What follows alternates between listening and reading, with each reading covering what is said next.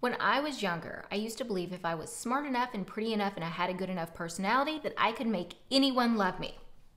And that is just not the case. Because I'm pretty happy with myself, but I know that I am not everyone's cup of tea. I have a tendency to push my limits. I'm always doing things that make people nervous. So it takes somebody very special to come in my life, and I'm kind of picky on who I actually let get that close to me. And you know what? You should be too. And just because you like somebody and they don't like you back, that doesn't mean that you're a bad person or that anything is wrong with you. That's absolutely not the case. Sometimes people just aren't a good fit.